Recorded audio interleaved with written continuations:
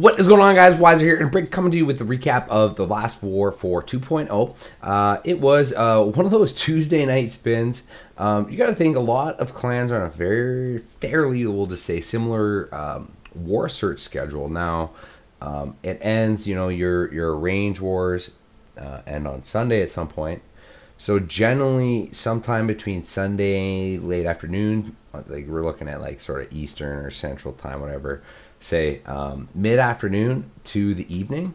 A lot of clans respin right then, so then that war ends again on the Tuesday, and a lot of clans respin Tuesday night. So if you kind of spin at the right time, you can sort of ensure that you're going to get a decent matchup. And we happen to land. It's almost like the potluck, same thing. I mean, it's the exact same thing.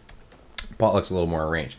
But MidWinters, great war. 2.0 is victorious, 112-110. These guys just beat up on Invicta. Actually, I think won by 3-4 stars at least. I not 100% on that. I didn't actually get to do that recap, unfortunately. I missing Invicta recaps here and there. I'm sorry, guys. It's life. It is what it is. I obviously don't do this for any sort of part of my profession whatsoever. Anyhow, fantastic war, really good on both sides. MidWinters did their diligence. Left quite a few 10s on the board, and I know they probably weren't happy about that. I know they had, I don't think actually either side had to use really any bullies. A lot of Town Hall 10s now, guys, lots. Oh yeah, they had to use one at least, it looks like. Yeah, that's it. So anyways, I know they weren't 100% happy with their performance up top, and it kind of ended up being the difference in score. Nice Town Hall 11 versus 11 triple there by South Fence. We will get to that in a minute. Definitely a lot of our Town Hall 10s I think had a great war. I think that we were overall really happy with their performance for sure, and our 9s did well. I don't think we had to use, let's double check this facts. What is that? Yeah, see that? Infernos. In fact, that's one of the numbers I'm showing. So, yeah. I don't think, oh, well, did we use, I don't know. Whatever.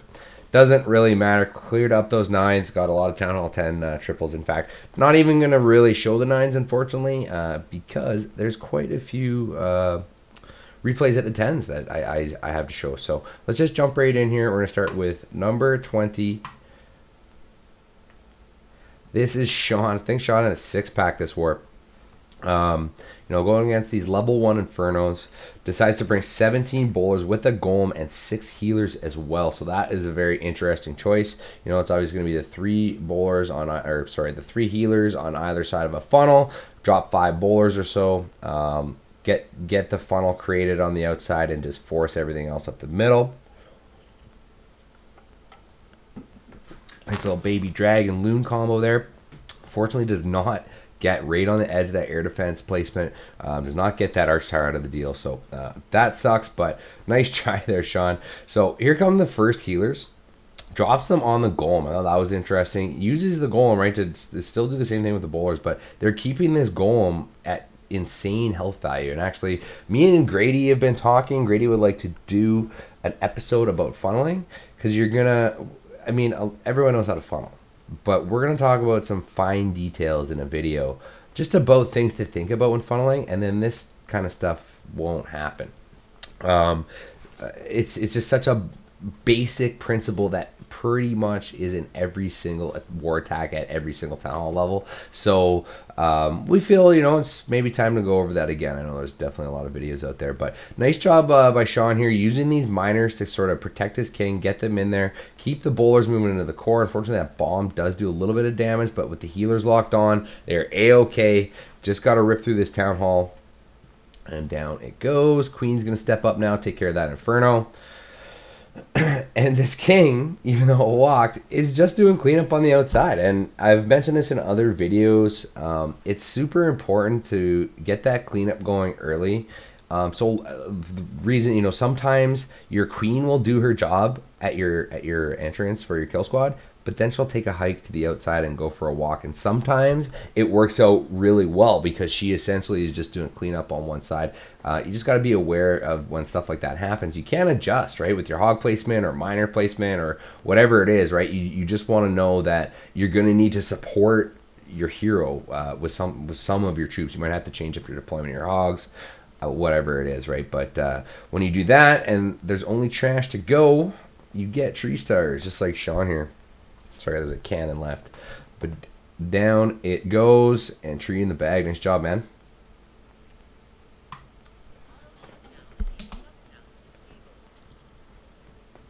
Alright, so that was number 20.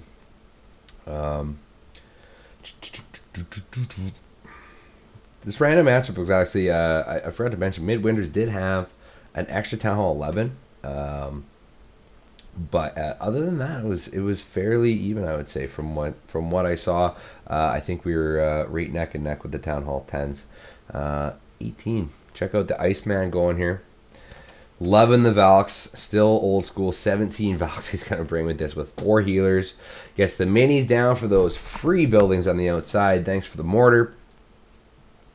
3 more minis at the 12 o'clock location. Just getting a nice little funnel created with no worries whatsoever. Let's go ahead and drop the queen. We're going to drop these 4 healers. She's going to walk down and then continue her way into this little nook. Excuse me. So here come the healers finally. Just a lot of building on the outside there with no defenses at all. Like just good percentage there for really 6 minis and then this little bit of walk. He's already got 20% of the base taken care of.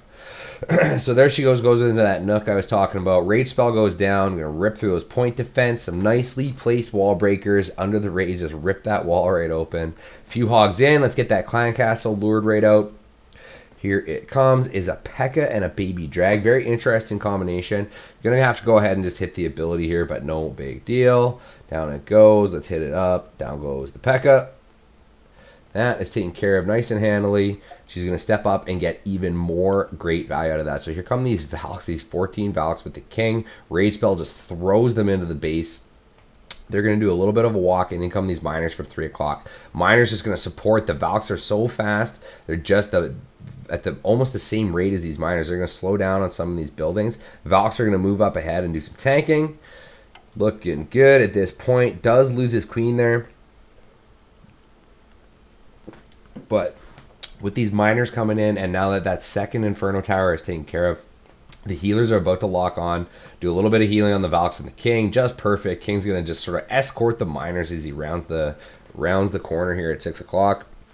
Really, like you look up here, there is a little bit of danger right at this point. I'm sure he wasn't 100% sure if he was going to come away with this. But when you look at that pack of miners with the whiz behind it helping out, the King there with the healers on them, even though the healers are about to go down, if the King would have just walked to the air defense, bro, it's right there. Like, really, man. Like, unbelievable. Stupid. So finally it goes down, but the healers are toast, long dead by then. So let's go ahead and hit that ability. Miners, you know, it worked out perfectly. The King just tanked while the miners worked on the outside. Finally, all the outside's dead, so they come in, finish things off. King is still at 50% health at this point, so let's finish this off. Tree in the bag for the Iceman. Nice job, my friend. All right, moving on. That's 17. Sean with the second 3 of the war. So this one's got level 2 Inferno. It's definitely a little bit more of a tougher, well, quite a bit more, well, yeah, I don't want to get into terminology here, but definitely a more developed base than his first 3-star. Again, though, just like you saw in Ice's attack, just free buildings. 4 minis, 4 buildings there, 5 buildings for a 5th mini. Gets that wizard down again, free mortar again on the outside. Lots of just free percentage for these minions and this wizard, right? Queen is now going to walk her way on over to this cannon. And if you look at what he's doing here, like there's now such a gap on this side of the base. He can essentially just send stuff in right to this Inferno Tower compartment. So here comes this golem now from 11 o'clock, again with the healers. I like this, right? It's tanking that expo, but really, like, it's not doing any damage to this stuff. Test wall breaker, perfect. Couple more in. Fortunately, there was a small bomb there. Was there? I don't know. Something blew up. Maybe it was the mortar. But it killed one of them, but I don't know. He still ended up getting it. Anyhow, all these bowlers coming in now in just this huge gap. He's just...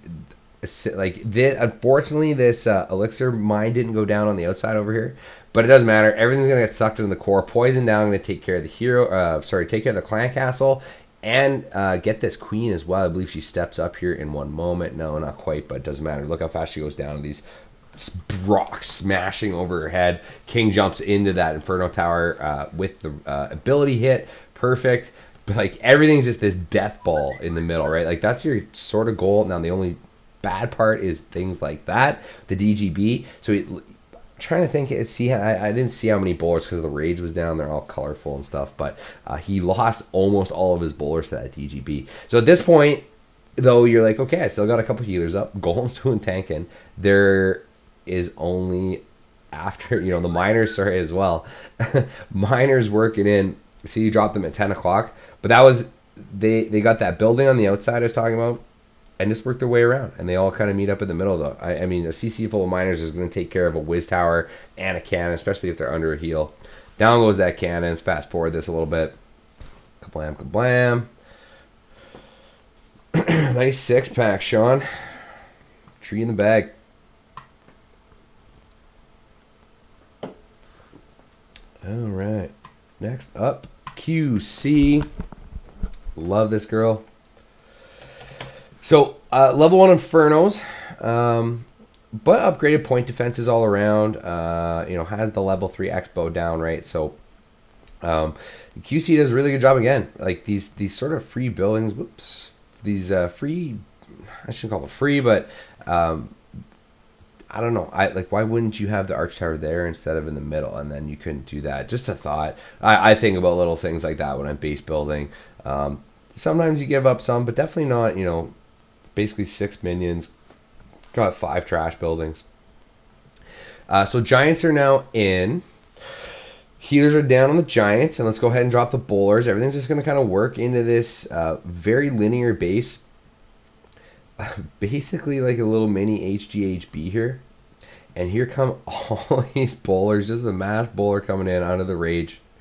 Going to smash that Inferno. Giant goes in, so really nice job with that, because even though it's only one giant, you need that giant or a Valak or something to get ahead of those bowlers, because if you step on the DGB like you saw in Sean's attack, they're gone.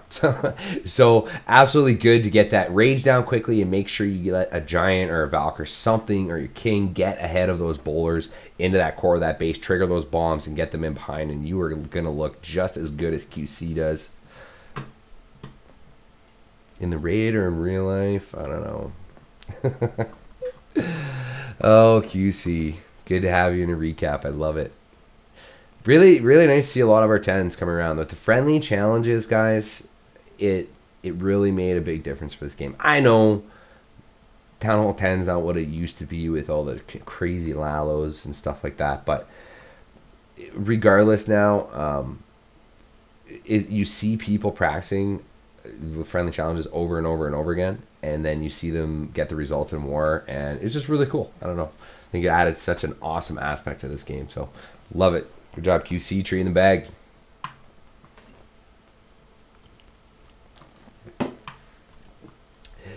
Paulie J, number 15 going in on, or number 8 going in on number 15. So Paulie is just going to go right ahead with this cold-blooded sort of mass miner. I've been seeing this a lot with cold-blooded or shattered at Town Hall 10. It's getting a lot of good success. I've been using the shattered version, where essentially you're doing just a normal entry. Right, like I would have dropped a second golem up here. Now, he just used his queen and some wizards to make a funnel and do damage.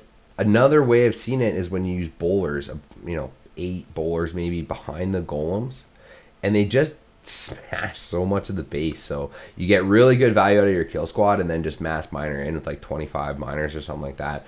Keep them healed. Maybe bring a rage for them, depending if they have, getting stuck on things like town halls.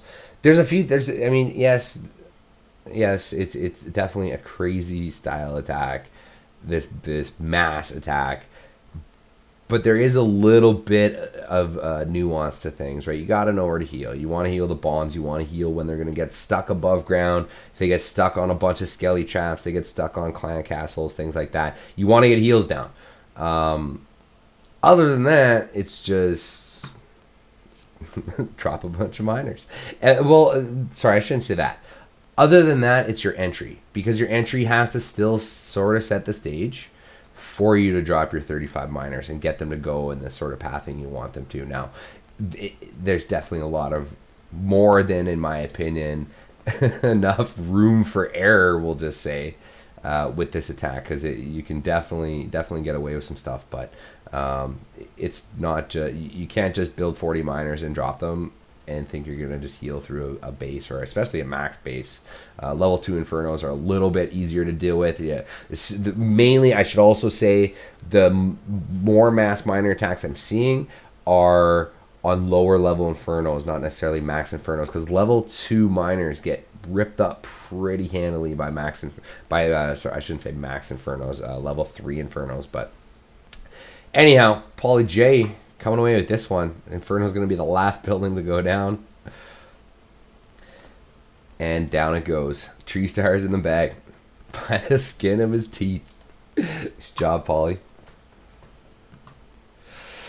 Oh, I got a couple more here. Nice. A lot of content. Zerdsy just killing it at 10. So I sort of stand corrected from what I just said, because as we see, his level 3 Inferno Towers in front of us, and Zerd's still doing a mass miner. And a lot of this is, again, but from what I was saying though, is the entry, right? You need to create that funnel. You need to create the space and sort of help manipulate the pathing for your miners in a fashion where they're not going to get stuck on things and just get beat on, because they will die. You can't just drop a whole bunch and expect they're going to 3-star. So it is a mass attack, but there's more than just spam to it. Maybe that's what I'm trying to say.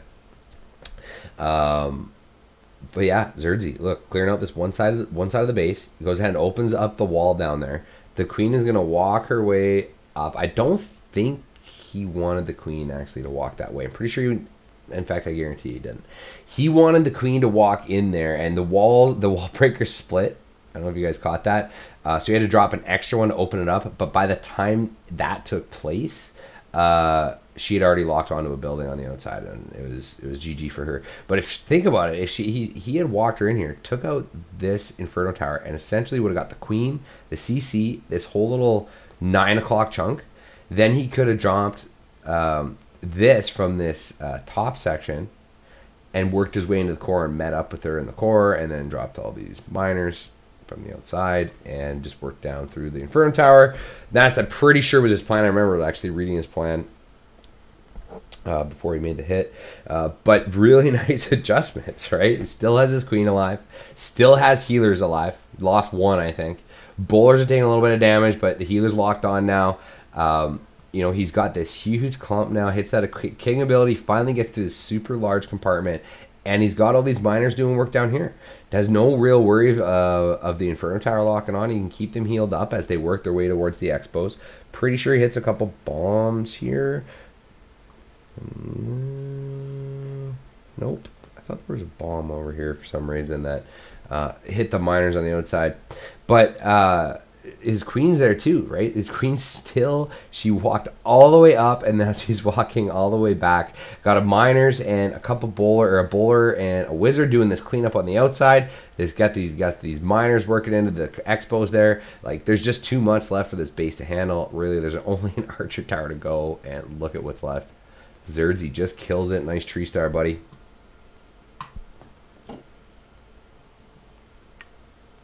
All right.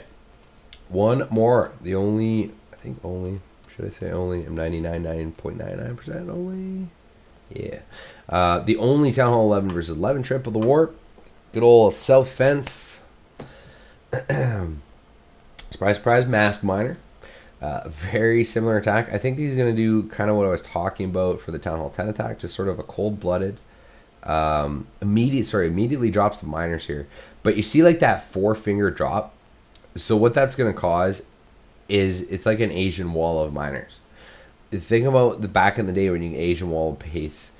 You still can't some base designs, but the idea is to keep all the defenses. So the same thing with miners, but it's got to be all buildings, not just defenses. That's the sort of the trick to it. You keep them all going down in unison, so the whole army moves across the base in unison. If you start, like, see how sort of as it gets to the core, the miners start going to the outside because the core wasn't going down fast enough. But that's what these bowlers are all here for. That's what the heroes are for. Keep coring out the base. Now the miners split to the outside, and they end up just all meeting back up around this 10 o'clock location. So there again, like I was saying last time, guys, like there's a little bit of planning. I know it was literally just a frickin' golem with a 4-finger drop, but you can quite easily deploy in a fashion where you're definitely not going to get the 3-star. So I don't know what I'm trying to say.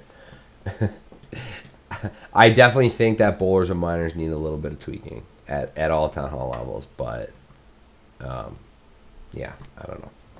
And I say that like I really enjoy sort of the way the game is at right now. I just feel a slight tweak to make it like the most, like, I don't know, like even if you could still do it, you just needed to have a little bit of planning involved, a little bit more planning involved, I should say, about, you know, worrying about certain things, whether it be certain traps or a new defense or just making those units a little less powerful or cost more troop space. I don't know. There's a bazillion ideas. I'm really hoping Supercell comes out with some stuff. And actually, I did want to mention,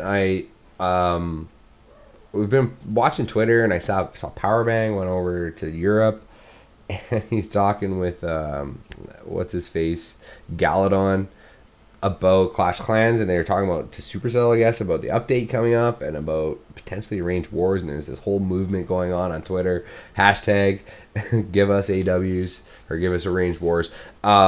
I don't know. I think that's awesome. I really hope they get some progress done there. And it was nice to see some other sort of tweets from Supercell. We should have a pretty nice update coming up, I hope, or at least some good things to come. So anyhow, MidWinters, thank you for the good war. I'm going to call it a night here. And yeah, maybe not go to bed. I think I'm going to have another brewski. But anyways, guys, that'll do it for your Wisdom from Wiser. Just trying to help bag that next tree star. Until then, I'm out.